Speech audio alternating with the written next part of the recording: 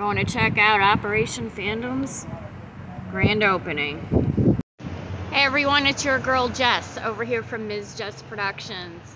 Today we are in gorgeous Medina, Ohio.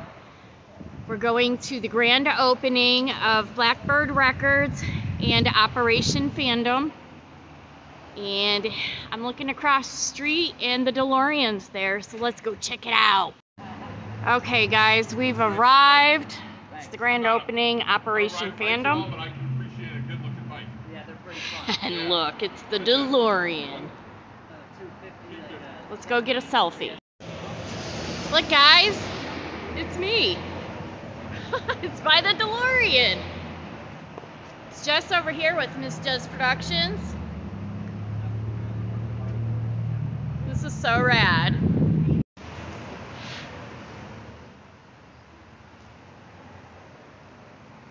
Cool. Thank you very much. It is also the grand opening of Blackbird Records, which is attached to Operation Fandom. So let's go inside and check it out.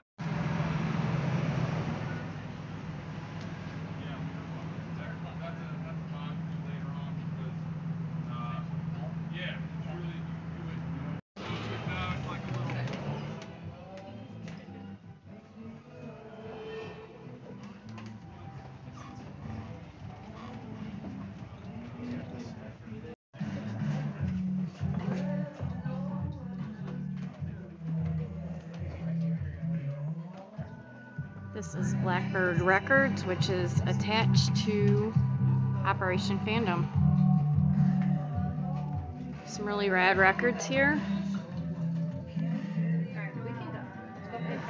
Unusual, hard to find, and even autographed copies of different items.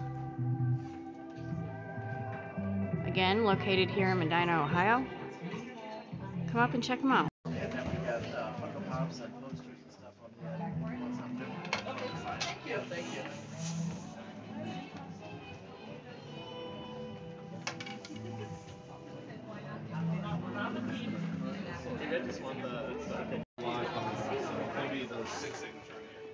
Also, Ray Park, I got the Morning Guard.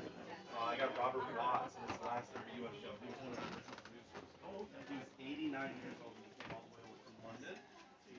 I knew I had to get him. And then I got one of the